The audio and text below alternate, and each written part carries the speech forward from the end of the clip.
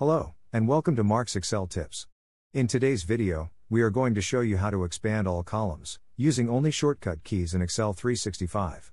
Let's get started. If you find value in this video, please give it a like, to help others find our videos. You can download this video tutorial, as a PDF, by following the link in the video description below. First, press and hold the Control key, and then press the letter A. This will select and highlight all of your columns.